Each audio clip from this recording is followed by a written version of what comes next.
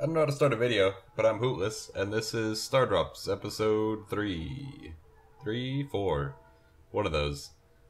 Either way, we do more fishing, because that's all we're doing right now. We have to get to 10 fishing, and we'll get there eventually.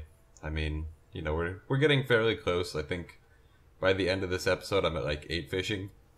Technically, I can get away with just having 9, if I can't get to 10 by the time it rains again. Because at 9 fishing, I can buy a trout soup from Willy, and that'll boost my fishing by 1 level. Even if it's only temporarily, it's like for 3 minutes or something like that. It's still enough that we could potentially get the legend. I definitely need to buy an iridium fishing rod and the trap bobber, though, if I'm going to catch the legend, because he's basically impossible to catch without the trap bobber. I mean, I've tried many times, and he just moves too erratically, too much to be able to catch. It's like a super catfish, basically. We talked to Leia there. I think I gave her a salad as well. Maybe. Whatever.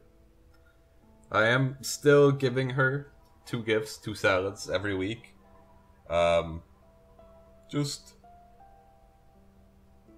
These yawns.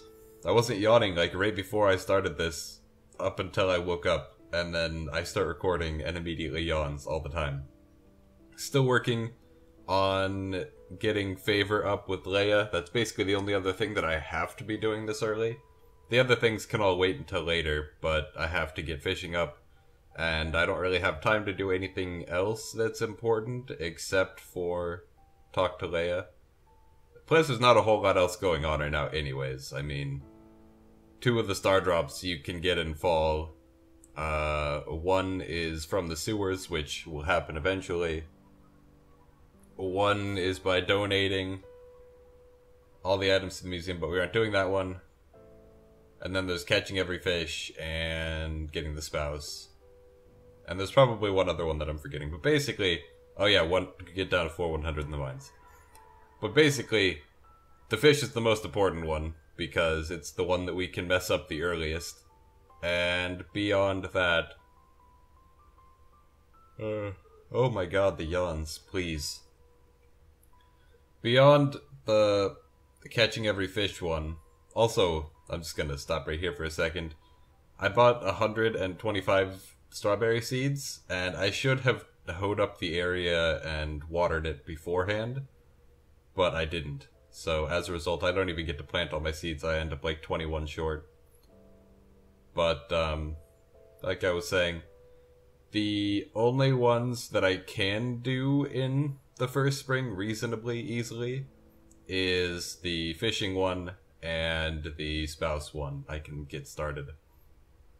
If I finish the fishing one, then I can start donating some time to diving as hard as I can in the mines. And, I could probably get that done within the first year as well. So we'll see.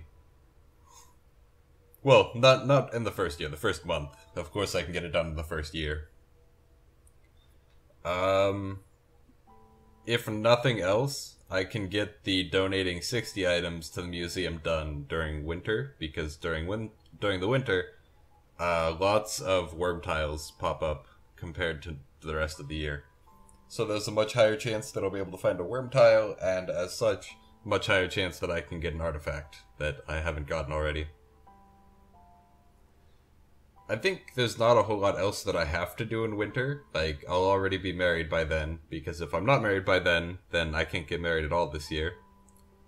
100 in the mines is pretty much guaranteed by winter, because it takes comparatively little time if you're like going into the mines with a purpose and not wasting time in there. The one from Krobus will happen when I get the 60 artifacts, so that's probably winter.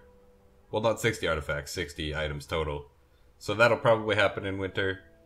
The fair Stardrop, like from the Stardew Valley Fair, is on the 26th of fall, I think. Or the 16th of fall, actually. and also the sweet gemberry one is in fall. So those both have to happen in fall. And yeah, I think just sort of there's not a whole lot left by the time I get to winter, which is fairly typical. Winter's a slow month, as always. Strawberries, I made the decision to buy them because I think even only getting like 2 harvests, they'll still be worth the money I spent to get them. They were what, like 100 gold apiece. And they probably are like cranberries and blueberries. I don't think I've ever actually grown strawberries, mostly because most of my runs end at 1 year, and you know, you can't get them reliably. You can't get a full season's worth of harvest except in the second spring. In the first spring, all you can get is sort of a half harvest if you buy the seeds at the egg festival and then plant them the night of the egg festival. And that gives you 2 harvests, I think. Like, they grow, and then you harvest them, and you might get a 3rd harvest out of them, I think. I don't remember what the growth times are on those ones. If you use, like, deluxe speed grow, you could probably get it in time. That'd actually be really handy. I don't know how many stages strawberries have, so I'm not sure exactly, like, how much benefit you would get out of using deluxe speed grow on them. Because, you know, the formula for deluxe speed grow is it boosts the growth by at least 25% is what it says. What that means is it takes 25% of the total growth time. So let's take potatoes, for example, which takes 6 days to grow, and have 4 growth stages, I want to say. So 25% of 6 is like 1.25, and then you round up, because you always round up for this, and you get 2. So you take 2 days off of the growth stages. Like, if the first growth stage is more than 1 day, you can take a day off of that. Otherwise, you have to take it off of the other ones. Like, the middle stages can be 0 days in total, but the last one cannot be 0 days. So you end up with, like, you know, 3 days to grow potatoes. Anyways, hope you guys all enjoyed the video. Thank you so much for watching. If you did like the video, comment the video, subscribe the video, share the video, and I will see you guys all next time.